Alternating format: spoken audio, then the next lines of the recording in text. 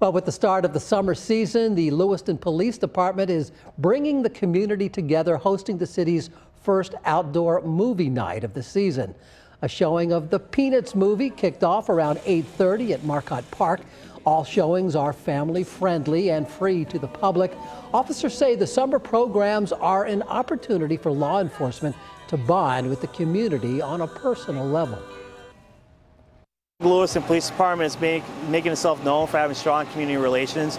Communities first. We serve our community. We're not above our community. We're partners with our community. I think this is a great opportunity for us to continue that, to build upon those relationships that are absolutely crucial and vital for us to do our job.